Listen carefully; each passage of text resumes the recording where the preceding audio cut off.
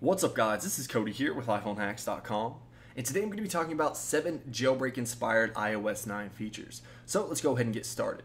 So the first one that I want to talk about is picture-in-picture. So you can see right here that basically any video that you have, even from the Videos app, you can detach it and put it anywhere on your screen. So you can see that we basically took it out of that web page and we have it here right on our springboard. We can resize it, we can snap it, and this is actually a feature that jailbreakers have had for a very long time called Video Pane by Ryan Petrich.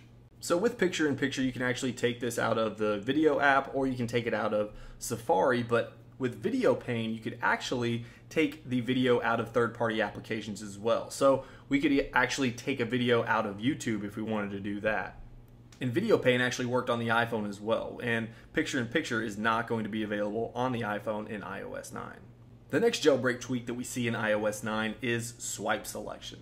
So if you guys haven't messed with iOS 9 yet, you can basically use 2 fingers on your iPad keyboard and then swipe across, and you can see that I actually have my cursor right there, allowing me to be a little more precise and a whole lot quicker of putting my cursor wherever I need it. Now this is something that we've had on swipe selection since like 2012. So this is really awesome that it's actually finally been put into iOS, but it's definitely heavily influenced by swipe selection. You can also see right here, if we double tap, then you can highlight anything that you need to right there as well.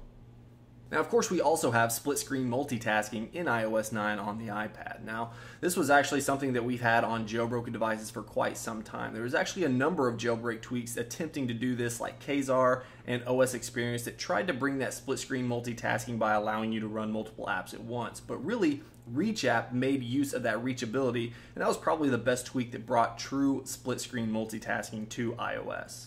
But I do have to say, from the look of it, iOS 9 split screen multitasking on the iPad is going to blow those tweaks out of the water. But again, we still have to give a head nod to those jailbreak tweaks that attempted to do this first.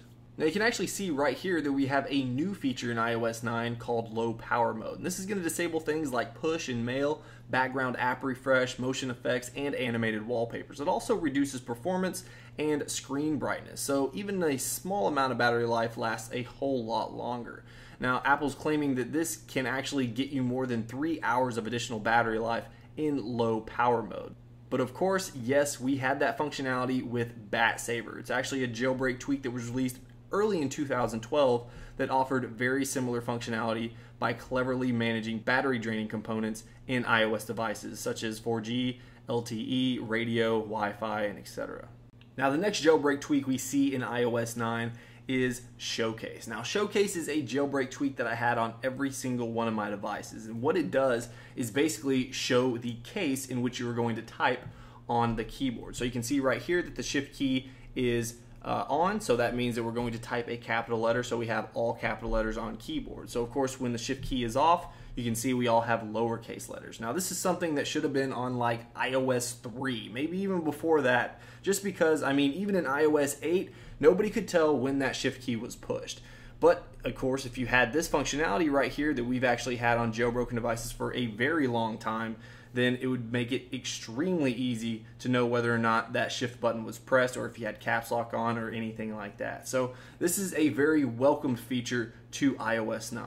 Next up, in the settings, you can see that we now have a search bar that allowing us to search for whatever we want to in the settings. So if we're looking for camera options, then you can see it's going to bring up quite a few different options for us to choose from. And now this is obviously another jailbreak tweak, and it was aptly named Search Settings. And with that name, it pretty much did the exact same thing that you're seeing right here. It allowed you to search through your settings application just with a search feature.